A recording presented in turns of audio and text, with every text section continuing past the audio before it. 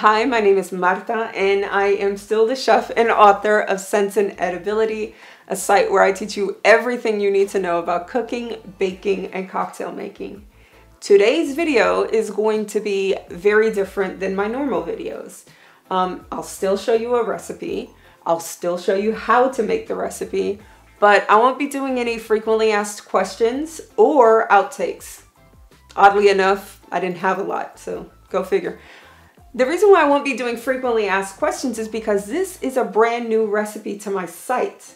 And it's also a recipe that is new to the internet. I've never seen this recipe anywhere. The recipe is called Salmorejo de Jueyes, which means stewed crab meat, over coconut grits cakes. This is what I like to call a fusion of my two cultures. I am half black, half Puerto Rican, extremely proud of both of my cultures.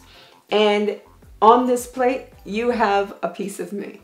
So let me show you how I make it.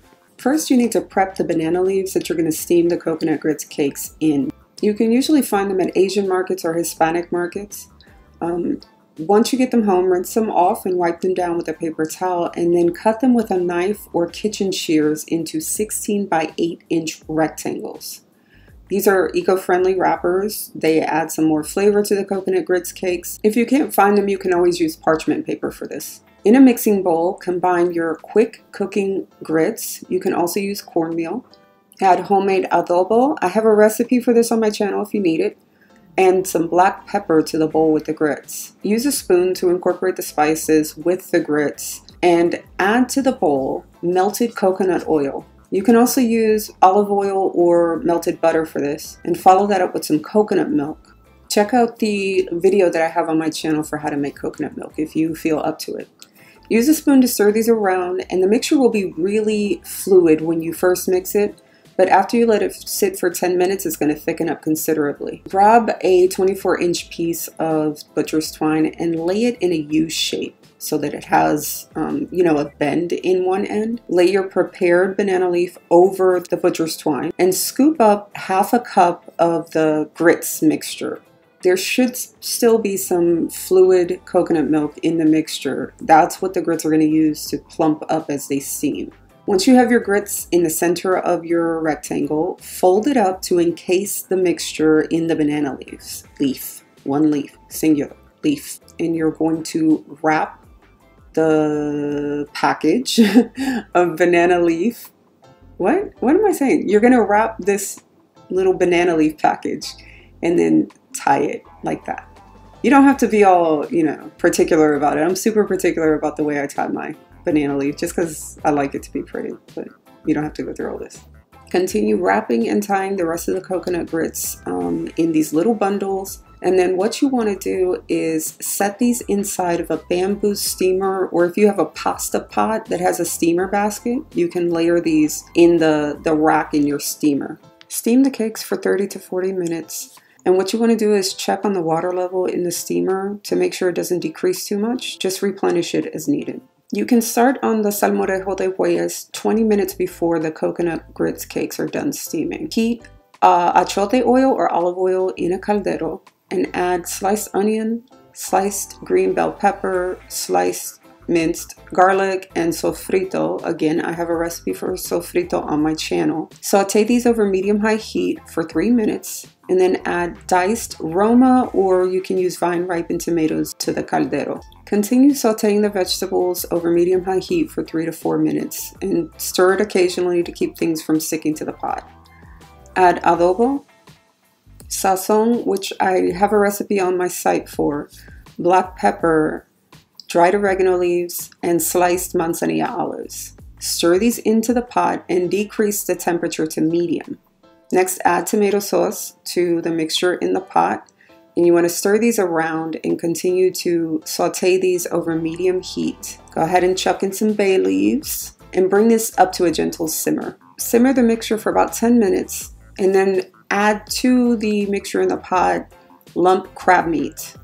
I usually use canned crab meat because I don't have crabs rolling around the backyard. So cover this and turn the heat off. The crab meat is already cooked, so you don't need to recook it. You just need to heat it.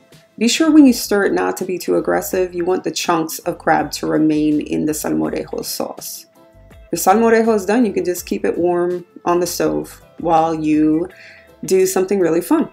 So what I like to do is serve this with platanutres, which are just basically plantain chips. Cut off the tips of a very green plantain. Take the tip of your paring knife and run it down the front and back side of the plantain.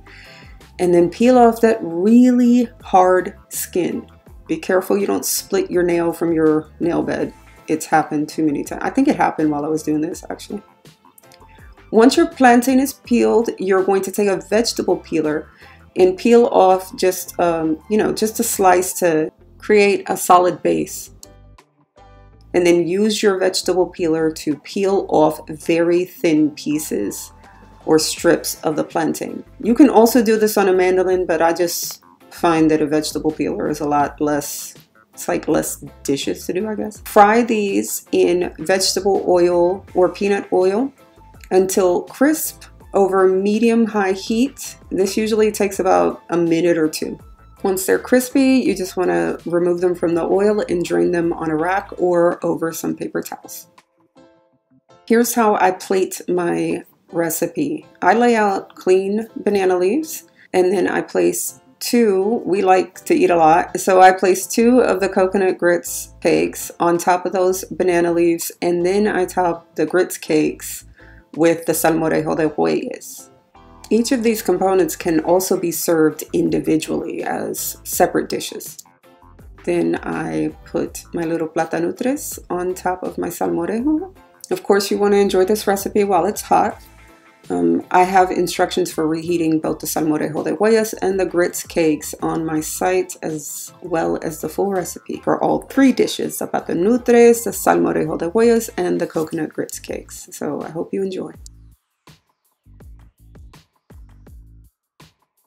Yeah, I'm just gonna make you look at my food. And I put so much work into it. I want you guys to admire it.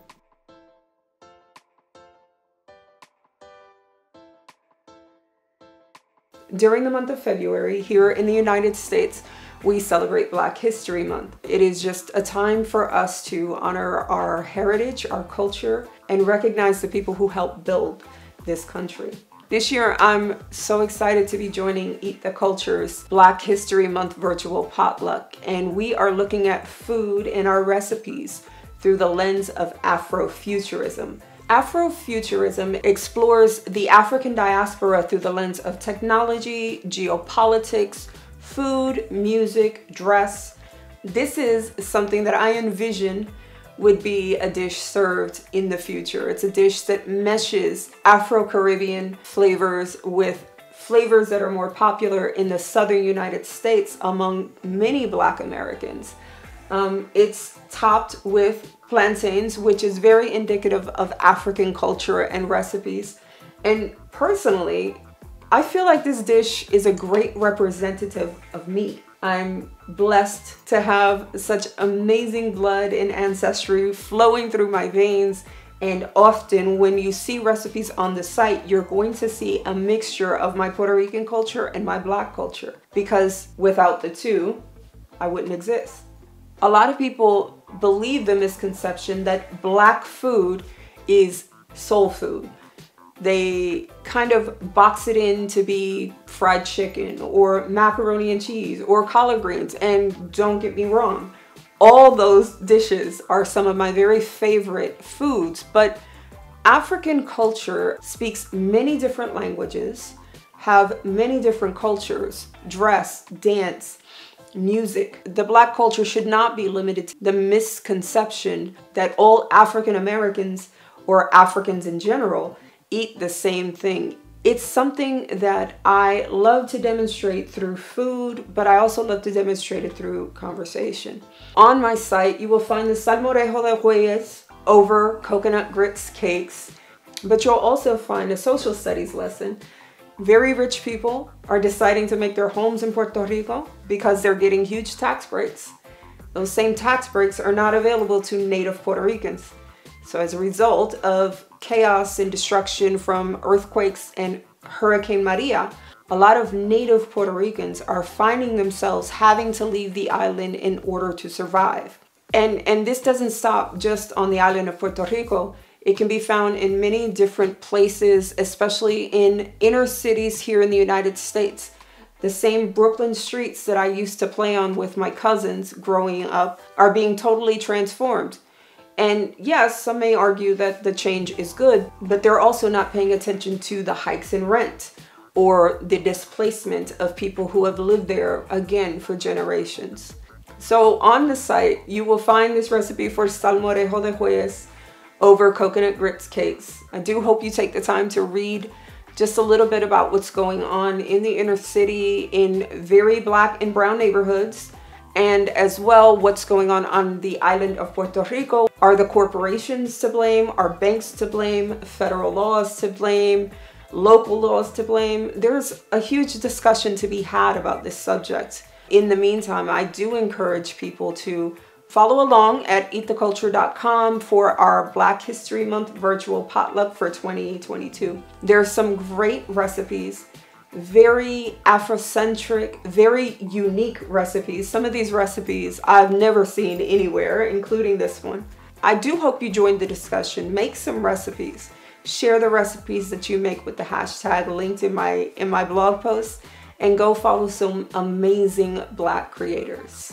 Thanks for watching. Don't forget to subscribe to my channel by clicking the subscribe button, and make sure you're signed up to receive notifications so that whenever I post a new video, you are sure to get them. I will link the recipe for the Salmorejo de Jueyes over coconut grits cakes down in the description box. It's always good to see you, and thanks again for watching.